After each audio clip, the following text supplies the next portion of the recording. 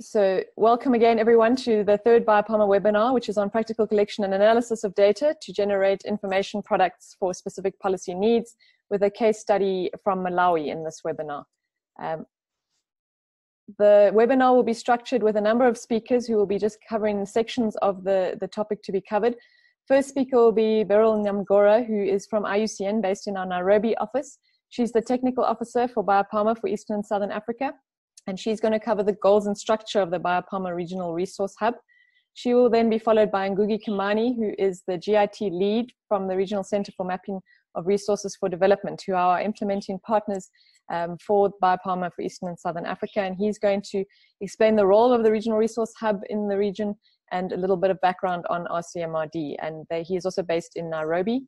Then we'll have Lucy Baston, who is from the Joint Research Center of the European Commission, and she's based in Ispra in Italy. And she's going to look at how BIOPAMA can build on RCMRD's expertise and data to support protected and conserved areas in the region. Then we'll have Twangi Mzumara Gawa, who is the Mapping Biodiversity Priorities lead for the Museums of Malawi. She's also a lecturer at the university. And she's going to give us a really practical example of mapping biodiversity priorities for Malawi, the results of the project she worked on there, and lessons learned. And then Lucy will wrap up with how to share and explore this biodiversity information in the BIOPAMA Regional Resource Hub. Then we'll have time at the end for discussion and questions. Please also, if you'd like to add any questions during the presentations, you can add them to the chat. Either add them to everyone, or if you'd like to direct them specifically to one of the speakers, please do so as well. And we really do hope that you'll enjoy this webinar. I'm going to hand over to Beryl now. Good afternoon, everyone. Welcome and thank you for joining today's webinar. So as Sue has mentioned, my name is Beryl, Technical Officer for the Eastern and Southern Africa region. So I'm just going to give a brief overview of BIOPAMA and an introduction of the Regional Resource Hub. Okay, so BIOPAMA stands for Biodiversity and Protected Areas Management Program. It is a program that started in 2017 and will run up to the year 2023. It is an initiative of the African, Caribbean, and Pacific group of states and is financed by the European Union's 11th European Development Fund. It is also jointly implemented by IUCN, that is the International Union for Conservation of Nature, and the Joint Research Center of the European Commission. It will also be co-implemented by the Regional Center for Mapping of Resources for Development, and those are also our hosts for the Regional Resource Hub. The overall objective of BIOPAMA is to contribute to improving the long-term conservation and sustainable use of biodiversity and natural resources in protected areas and surrounding communities through better use and monitoring of information and capacity development on management and governance. So BIOPAMA, as I've mentioned before, is an initiative of the Caribbean, Pacific, and African group of states. And we have 4 observatories that have been formed to achieve the objectives that I've just read to you right now. So the Regional Resource Hub for the ESA region will cover 24 countries. That is all the countries in the Eastern and Southern Africa, including the associated islands. And the Regional Resource Hub host will be the Regional Center for Mapping of Resources for Development. That is the institution that when an expression of interest was put out by IUCN, it was selected because of their governmental mandate, their geographical coverage, it is the 24 countries that IUCN also covers. Its relevant thematic expertise that includes some of the projects that they've already done also that are related to our theme as well. Their technical capacity in data management, information systems, web development, their experience in hosting similar regional initiatives through other projects, their sustainability. As we know, RCMRD was established in 1975, and we're sure that even as BIOPAMA project ends in 2023, the Resource Hub will continue running even after that. And of course, their interest in hosting the Regional Resource Hub. So what is the RRH? The Regional Resource Hub is basically a hub for data and analysis to support reporting, monitoring, and decision-making, customized for the needs of the region. It also provides analytical tools, for example, the Integrated Management Effectiveness tool that was developed by the Joint Research Center. It also provides products such as the State of Protected Areas report that is currently under development. And it also provides services like capacity building. We've already carried out one capacity building in management effectiveness training with the Kenya Wildlife Service. Another thing the Resource Hub does is to promote the networking of experts in areas that deal relevant issues that link partners who are working together in such areas. It also provides information on training. Recently, the trainings that have been put forward are the Protected Areas Management Effectiveness and Protected Areas Governance and Equity trainings, and also funding opportunities that will be through the BIOPAMA action component. This is another structure under BIOPAMA and will be covered in a different webinar. The Regional Resource Hub will also assist in the development of the State of Protected Areas report that I've just mentioned, and it will include providing data and information on the current state of protected areas in the region. It will highlight things like the key needs in the countries in the region, provide guiding strategies and funding decisions in the protected areas in East and Southern Africa. So in the development and implementation of the Regional Resource Hub, one of the major things is the Regional Reference Information Systems that will be hosted under the Regional Resource Hub. And it will be a platform, an online platform to facilitate exchange of data and information among decision makers and managers and other stakeholders in the region. It will also support regional priorities for decision makers, support for decision makers, such as the State of Protected Areas that I've mentioned, that you are currently developing and collecting data and working with the different institutions in the East and Southern African countries to develop this report. So what you can see is an illustration of the structure of the Resource Hub that we'll have in the region. So as I've mentioned before, the information system is a major component of the Regional Resource Hub, and under it we'll have 4 sub-information systems that will cover the different sub-regions within Eastern and Southern Africa. So we'll have one, and the subsystems will be hosted within the regional economic communities.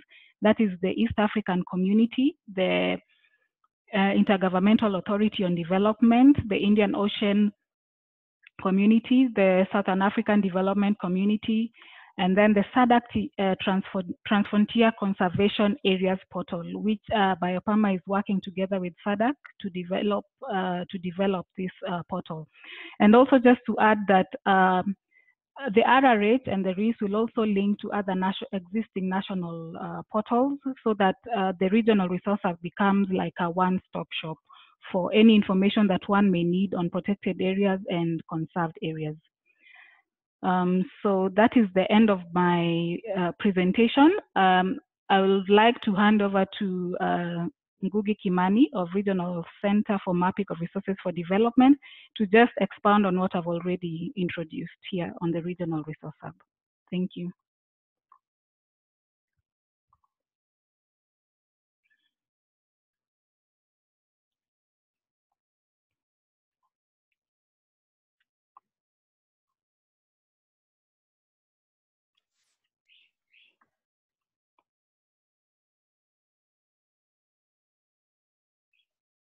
Great, thanks very much, Beryl. And Ngugi, are you going to share screen as well? Yes, thank you very much. Perfect, thank you. Thank you very much, everybody, for tuning into this webinar. As you have heard, my name is Michael Ngugi Kimani. I come from the Regional Center for Mapping of Resources for Development. We are one of the implementing partners of the BIOPAMA project. And I'm going to be presenting 3 items this afternoon.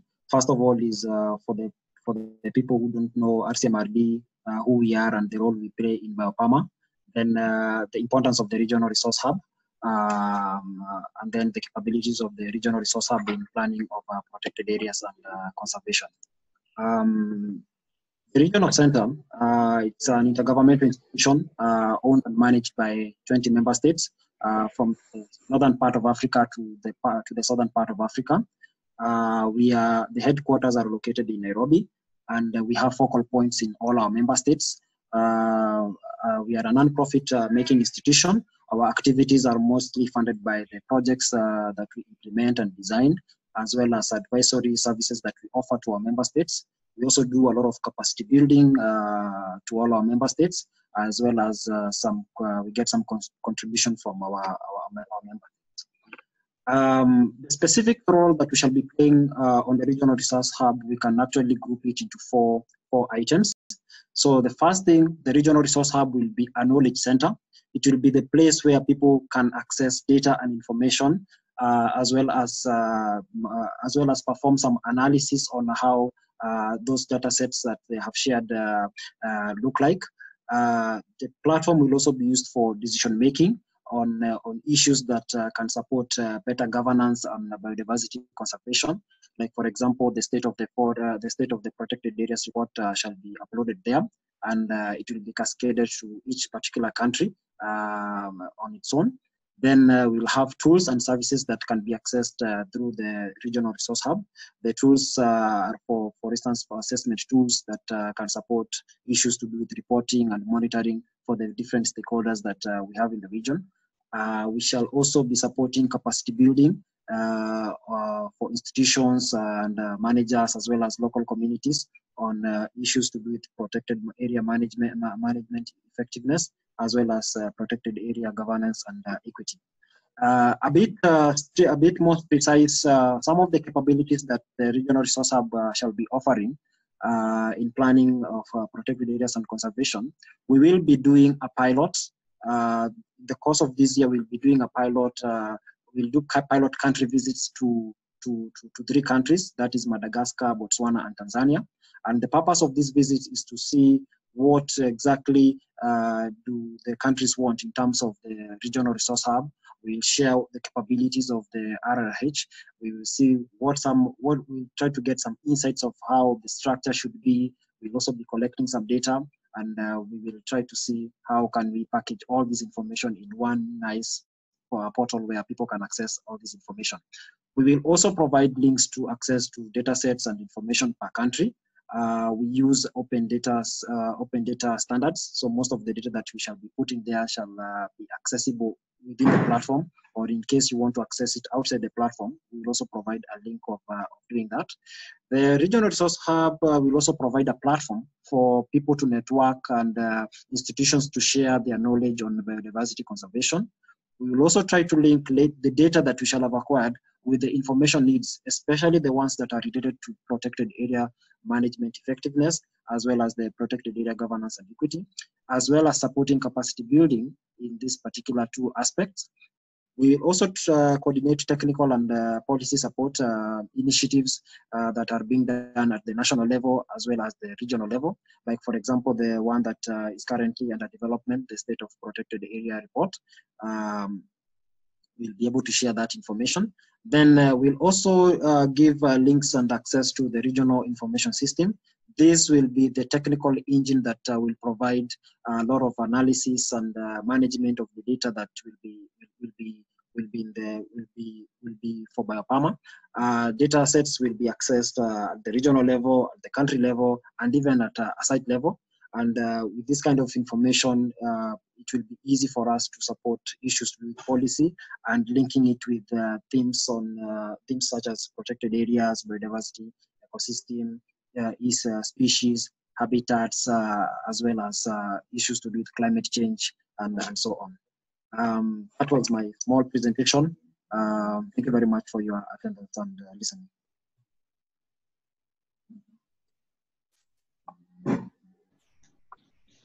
Thanks very much, Ngugi. We'll hand over now to Lucy.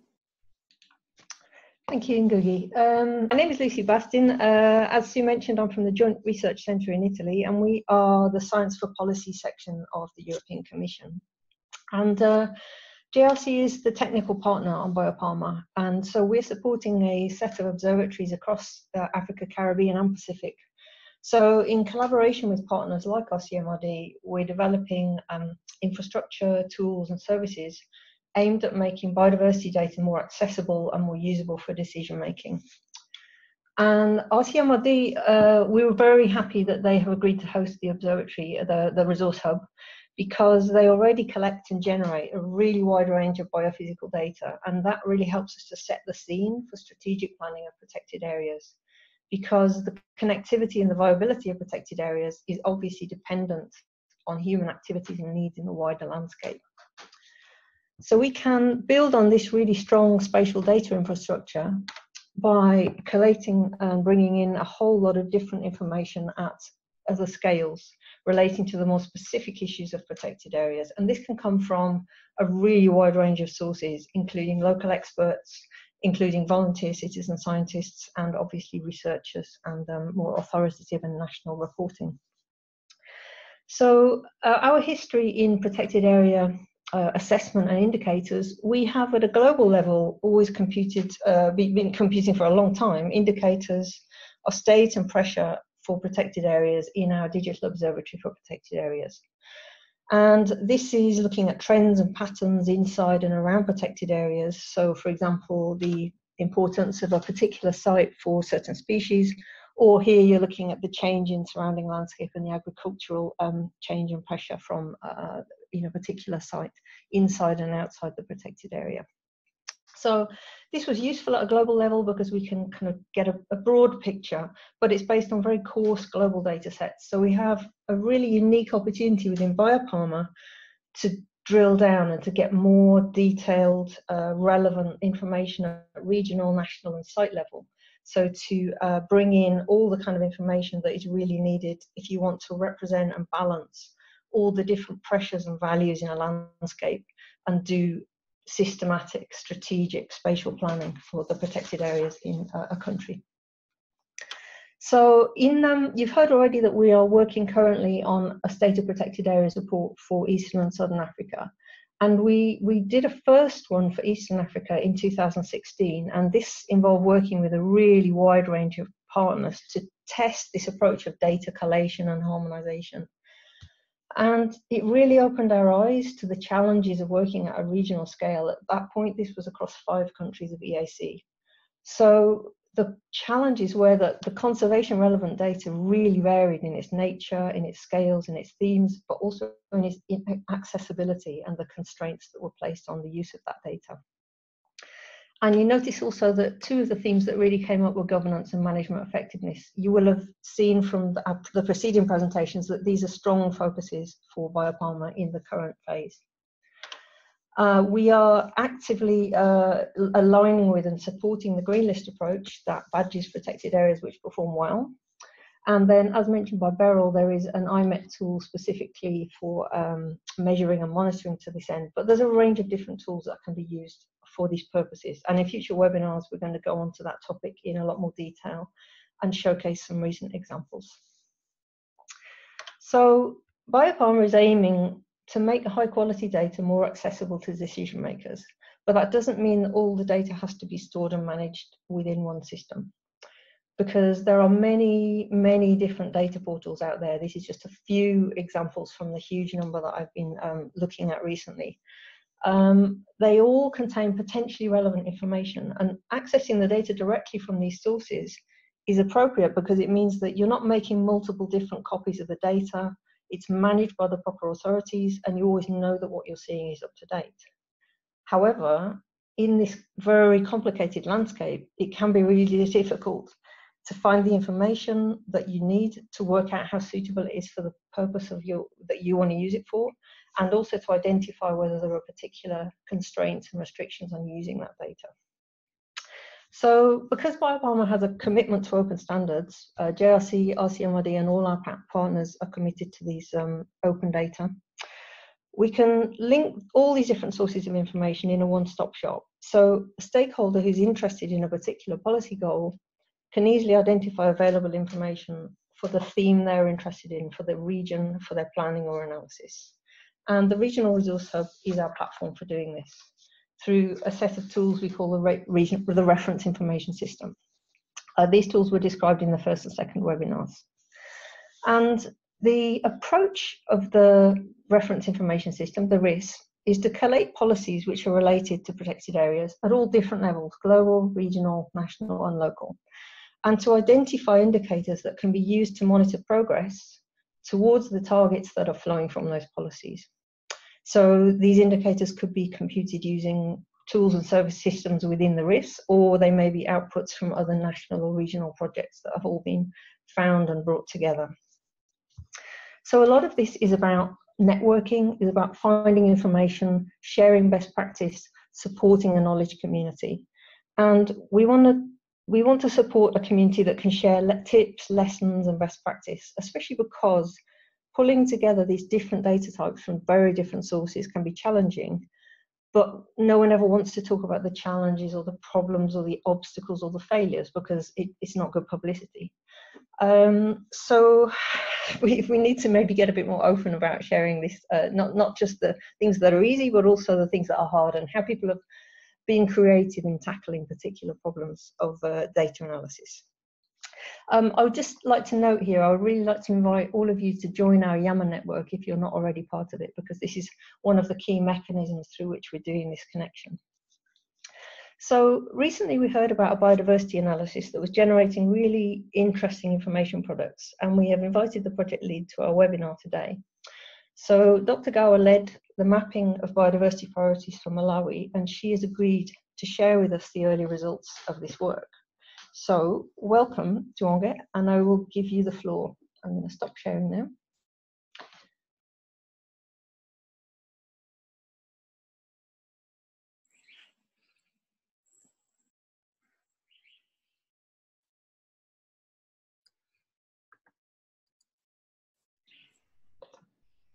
Okay, so these are the slides. I'm afraid that we've lost our star presenter just at the moment when she was about to start.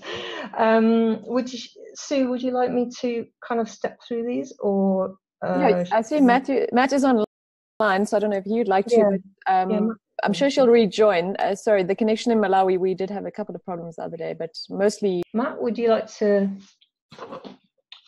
give us a bit of an insight? Sure. Okay. I can give you a bit of background about the project. So this is a project that is being funded by the Japan Biodiversity Fund at the CBD Secretariat, and it's jointly coordinated by UNEP WCMC and SAMBI, and we're working in 3 countries, namely Malawi, Ethiopia, and Botswana. And the idea, the background to this was SAMBI and UNEP WCMC produced what we called Mapping Biodiversity Priorities Guidelines, and this is just a kind of toolkit to produce a national biodiversity assessment by looking at ecosystem types and condition, setting targets, and therefore setting priorities. And so we wanted to test how these guidelines could be applied on national scales in different kind of data-rich environments, so to speak, and also just to see how tractable the uptake of this information product, quote unquote, would be in different sectors. Yeah, so that's why Tiongo's got that objective over there, which is the to test these guidelines. So it involved both the kind of technical components. Obviously, we were working with GIS technicians in each country, but also the policy link. So we had non-technical kind of policy making, policy experts in each country as well. And just to point out, maybe Tiongo was going to touch on this later, but that aspect of bringing together both the technical and the policy people into the same kind of assessment workshops actually worked really nicely because I think often policy guys don't understand the kind of data requirements and the processes that are required to input data into products like this. So there was a kind of data legitimizing effect that went into this. And it also helped the technical team to understand kind of fitness for use of the data and what other data might go into the product in the future. So yeah, and just to maybe I can just touch on where we are with the project. So Tuongo is going to present on this draft product that we just finished. The assessment workshop for that was, I think, last August 2018, and we're about to embark on a series of what we call stakeholder workshops, where each country will each team will present their draft product to different stakeholders and assess how and assess the uptake. I see Tuongo has just joined us, so let me just finish my thoughts and then I'll let her take over. But yeah, so the idea is this is going to be an evolving process. So we're going to present the assessment to different stakeholders, get their feedback on how it can be improved, hopefully get some more data sets that can be incorporated, and then have a national kind of launch for the product. And then hopefully we can institutionalize this assessment so that there'll be a continuous kind of data pipeline to go into it, so that the product can be enhanced at finer spatial scales, which will enable it to obviously feed into spatial planning across sectors, not just protected area expansion, but mining development, agriculture, infrastructure, that kind of thing. So can everyone hear me, by the way? I feel like I'm talking to myself. Okay, great. No, Tuongo, are you there? Yes, I'm here. Okay, great. So I just started on your behalf, but yeah. Thank you. Welcome. Yeah, I'll just keep quiet for now. Thanks very much, Matt. Tuongo, are you happy for Lucy to, you can just tell her next slide. If that works for you, then it'll be less bandwidth for you. Yes, please. I don't know why, for some reason, my computer just logged me out and then I'm having to connect from the phone. So yeah, if Lucy, you can just share the slides and I'll speak to them. So she's on the MPB objective slide for now. Thanks, Tuongo. Okay, so hello everyone. I'm Tuongo Gawa and I work for the Malawi University of Science and Technology, and I was involved in this project on mapping biodiversity priorities. And this the objective for this project was really to sort of build some evidence of the approach. So the approach that is there's a publication for mapping biodiversity priorities that was published, and it was really to show that whether this work, the methodology rather that is there, can be used in an actual setting and actually demonstrate how it can be used for the NBSAP or this national biodiversity priorities, or even for other sectors, like to guide other sectors in their spatial planning and like. Next, please.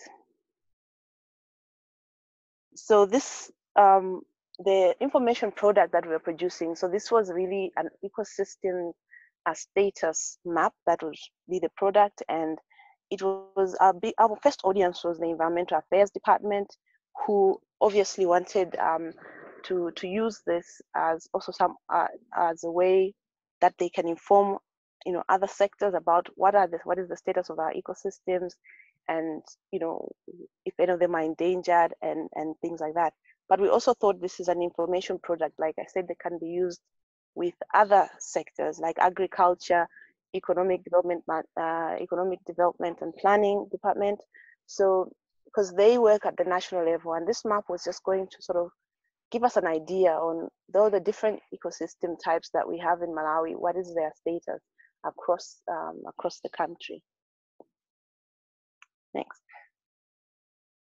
So to do this work, the data that we had to gather was a lot more of spatial data.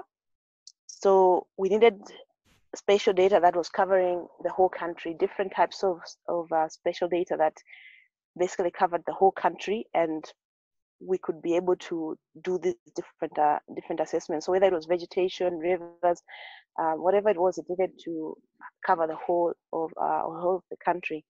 And we needed this data to be in polygon formats. So we found that very quickly that here there was a lot of data sets that were in point form, especially a lot of them to do with freshwater systems. So a lot of the water department, most of the sampling that they do, they really just record at a point, and not not necessarily make their data into any type of informative polygons.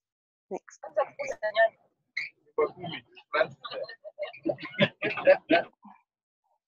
Okay, so there are 4 key analysis steps for this process for this project that we're doing. And the first one was to map the ecosystem types. So we had to come up with an ecosystem types map. I'll go through each one of these in detail just shortly. Then the other important map is the ecological conditioning map. Then we also have a map of protected areas. And then there was also an aspect where we had to do the analysis. Lucy, my computer has just come back home. Shall I try it? Which is the VISIA, the East Africa map that was made, I think, in the 1999. Next. So the vegetation map, we had to do some changes to it, because in that map there's a certain large area of Miombo that shows just as if it's one time from the northern part of Malawi all the way to the southern tip, which is not true. And it was very important here to have the experts that know these areas and would agree that this map was not true in that way, because though it is Miombo, but it is different in terms of its composition, but also in its structure. Those of us that have gone to these places, we know that it's not all the same type of Miombo.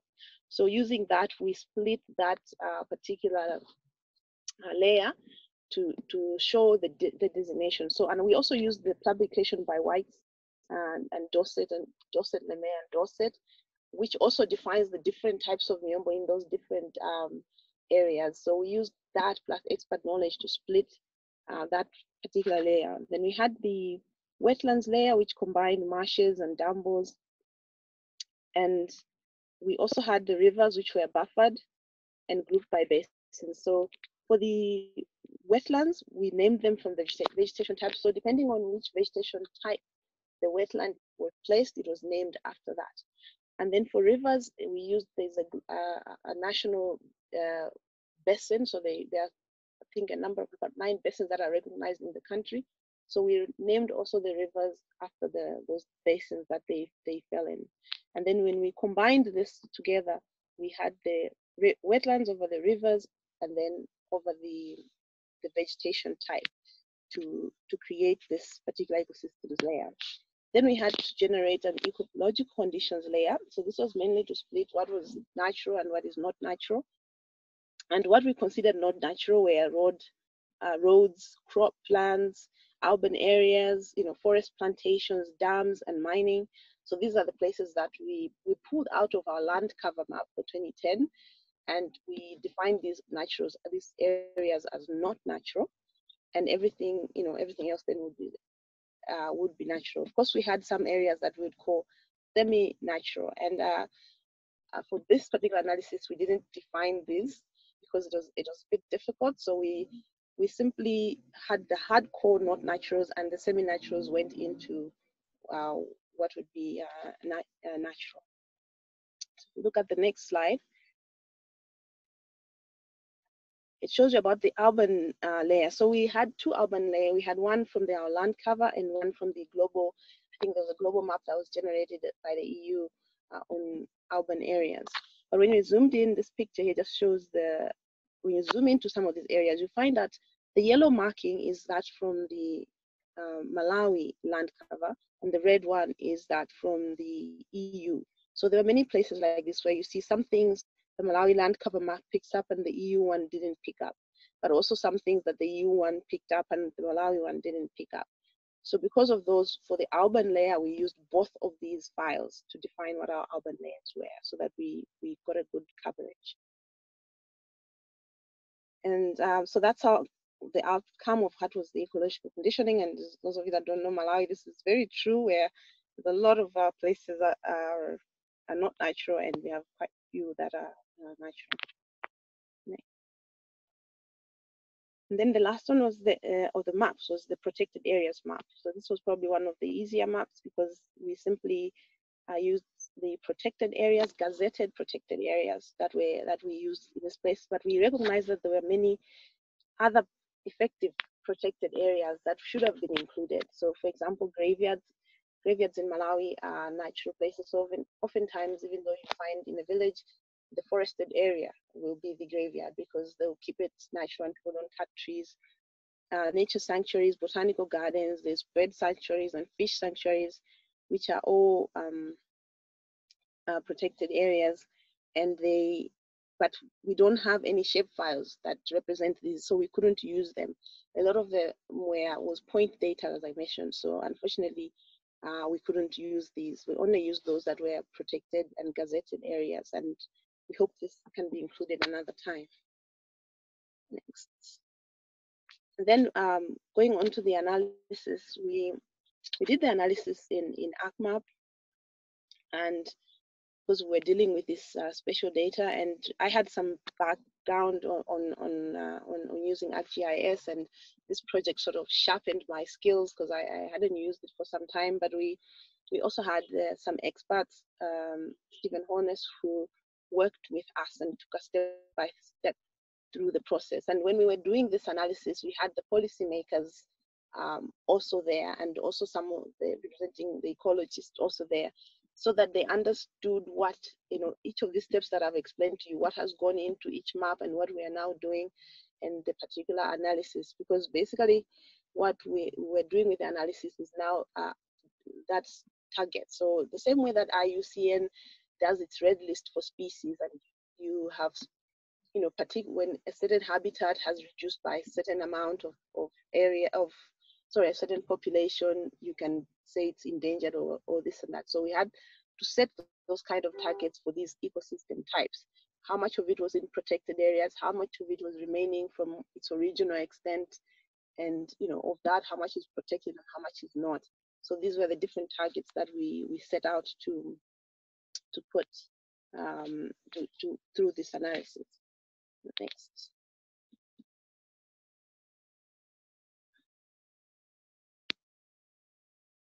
So this slide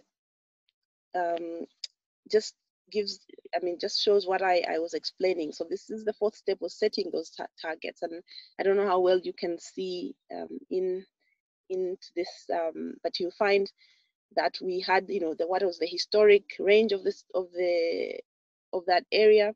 Then we set out the targets. For example, I think for protected, for Akaiki, I think it's 17% of the ecosystem type has to be protected. I can't remember the exact percentages, but we have this kind. And then also for other systems, we said, we can say if we have an ecosystem, at least 20% of it should be protected. Maybe 40% of it should be maybe it's not, even though it's not protected, but it's in its natural form or semi-natural, and then only 40% of it should have been completely changed to unnatural, which is not to an irreversible state. So we set those kind of targets, and we're basically calculating the different percentages, and this just shows, and you see, depending on what the remnant was or the percentage, we would define as whether it's something critically endangered, vulnerable, or least concern. So this was, in brief, what would happen. And the output from that, you see, we'll find these two maps here. The one shows the protected level. So this is the one that said, using, say, the Alkaiki standards, how much, so the Aichi standards. how much of it is protected and how much of it is not, which one is well, or rather which one is well represented in a protected area, which is moderately represented, and the like. And you see the status map on the other side. And very clearly you see that habitat where we have the circle, which is not well represented in protected areas. And if the previous slide will also show you that the majority of it is not protected, and a lot of it has been already converted from its natural state, and it comes out very clearly there as critically endangered. So this was very eye-opening, because this is an area that not many, actually most of us have now said, oh, this is an area that we should visit. And this particular ecosystem type was Terminalia sericea, a wetland in a Terminalia sericea vegetation. I'm not a botanist, so I don't know what this is, but you find that this is the majority of that endangered habitat is there, and we've really looked at it. Was really eye-opening that we need to go. Nobody knows exactly. It's an area near Lake Chibuta, close to the Mozambique border, that needs to be looked at. Another thing that came out clearly from this map was, you see how green our lake is. You know, it shows us least concern, but this is only because we didn't have data for the lake, so we couldn't include it, and so that's why everything shows like that. And also, this was an important outcome that we didn't expect it, but it showed us that we really need some special data that defines our lake system. Next slide. So some of the challenges when we did this process was, as I mentioned, the lack of countrywide spatial data that we could use for this assessment. There had not been any other ecosystem assessment, so we didn't have anything to fall back on. So that was a real problem. And some of the key data sets that we needed to use were easy, but most of them we should have loved. Like you saw, the protected areas, there's a lot of them that we left out, which make a significant area that we couldn't, we simply didn't have the data for. And this water data that is mainly in point form was quite a challenge. And also another problem was the Environment Affairs Department wanted these kind of answers where you can talk about species data and those kind of things, which we couldn't say from what we were doing. This analysis just showed us the different types of ecosystems and which ones are endangered. But of course, you could refer and say, if this is endangered like this or critically endangered, then the species that are in it also must be facing some serious threats. Another one, the next slide. Some of the lessons learned is we had to be realistic about the data that is available, and the formats that they're in, and the extent that the data covered. So we left out a lot of things that we simply couldn't use. It was good to have somebody in the team who's really good with GIS to be able to do all these processes. Ecologists were key also to help us understand what the maps were showing and what they weren't showing. So these were important processes. And that next slide. And what I think is also the key lesson here is that it is possible to come out with a product that informs, because even though we didn't have all the data that we wanted, we did come up with the product that we wanted, which shows us the status of our ecosystems in Malawi. It showed us where there is lack of information that we need to do more.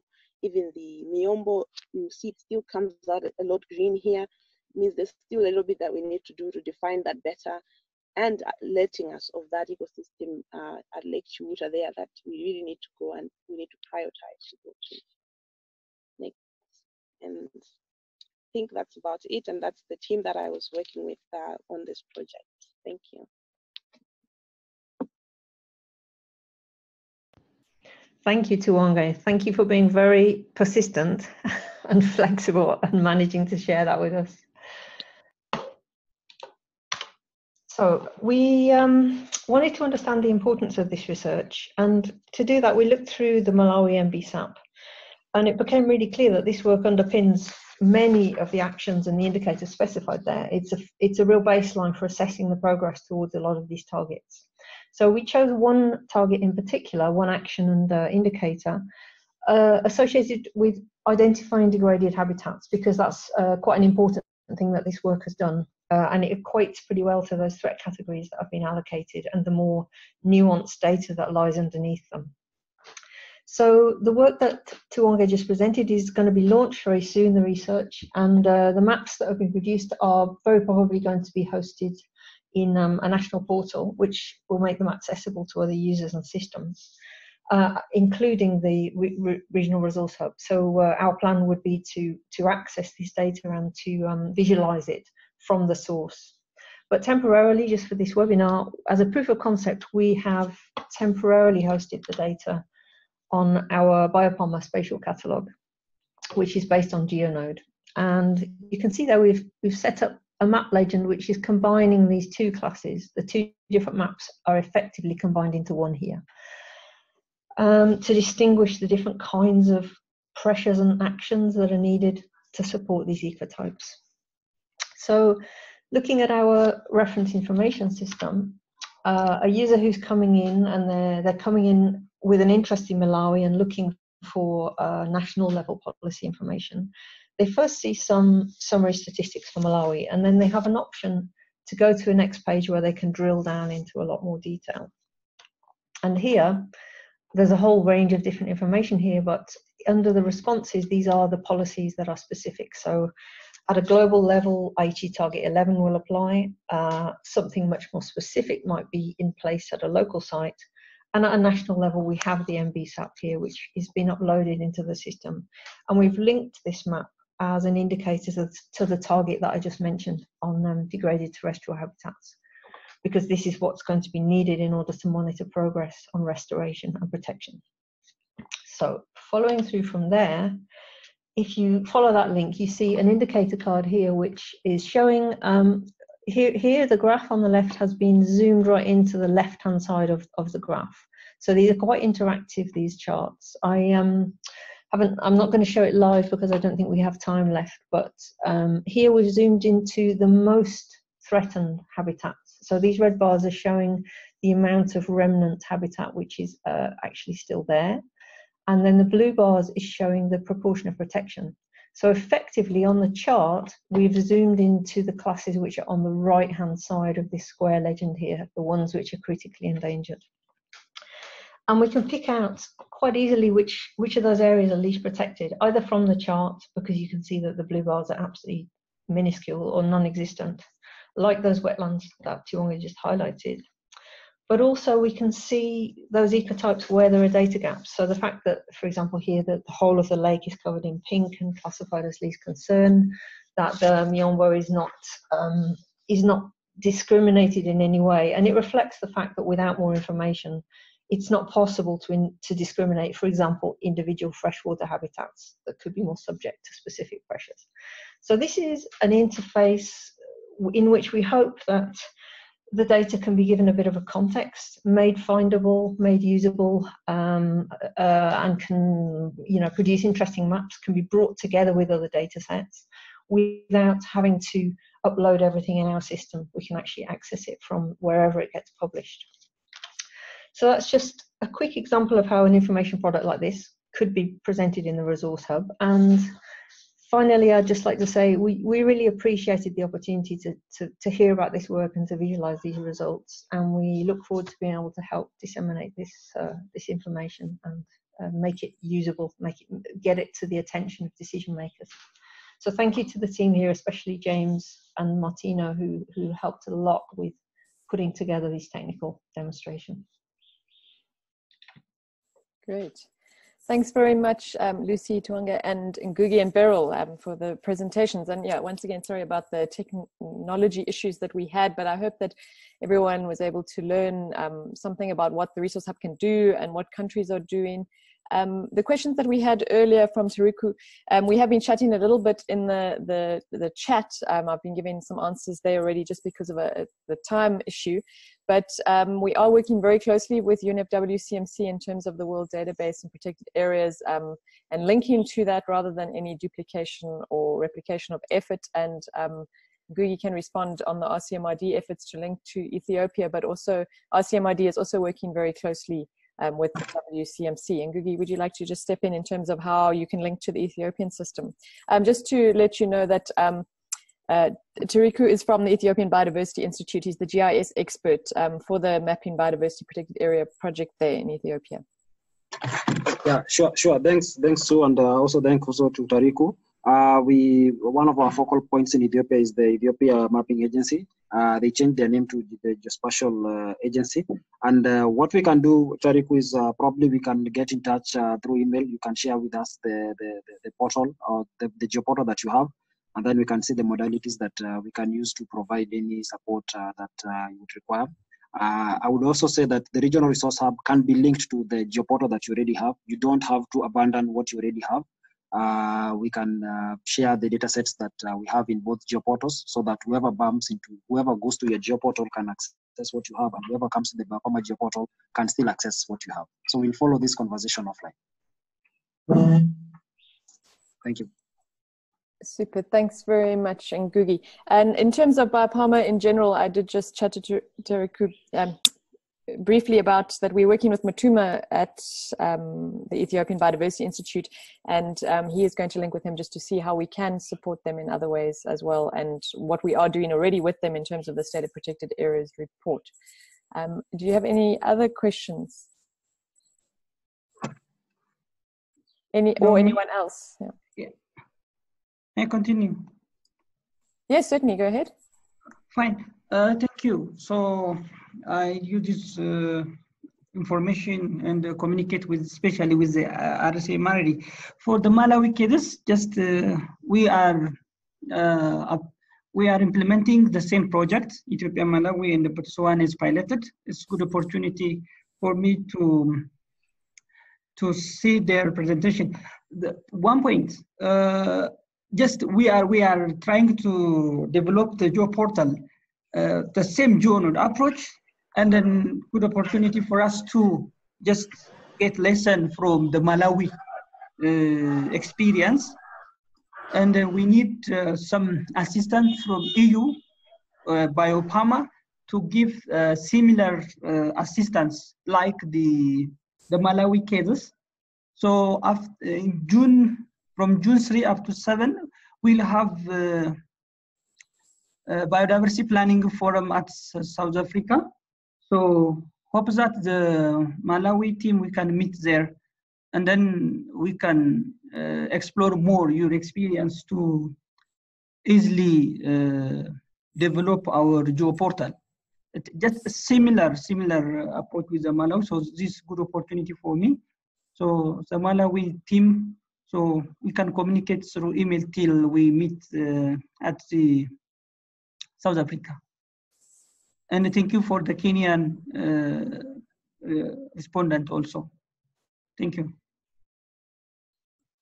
Thank you very much. Matt and Tuange, are you going to be at that workshop in South Africa in June, either of you, just to connect? Yes, we both will be. So it'll be an exciting opportunity. Fantastic. Any other questions from anyone else?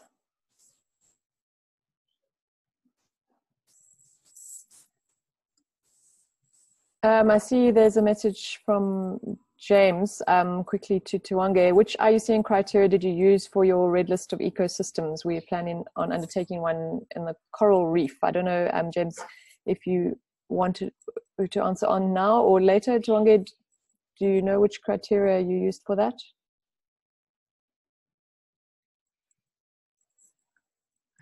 We used the IUCN criteria such. I cannot recall which one. Yeah, if we did, I think I can check and then can respond to him on this. Perfect. I'll share James's contact details and emails with you if that's all right with you, James. Okay. Let me help. The IUCN criteria. You can find the IUCN criteria from the IUCN ecosystem assessment criteria. You can browse their site. They already put in their IUCN website ecosystem assessment criteria. Yes, yeah, thank you for that. Yes, sorry, there's a whole section on the IUCN website, James. I can send you that link as well. So I thought you were referring to something else, but I can share that with you as well. Right. So I will do that for James. Thank you. If there are no other questions, I just want to once again thank all the speakers and everyone in the background who helped with the technology and setting up all the slides and the maps and everything. We really appreciate it. And I think in terms of webinars going forward, Lucy did mention we will be linking to other webinars on assessment types and tools. So please do stay in touch. If you're not on our mailing list and would like to be, please just send me your details in the chat now and I'll add you to the mailing list where we do send updates on the webinars as well as other activities and opportunities. But thank you all very much and have a wonderful afternoon. Yeah, great. Thank you. Thank you.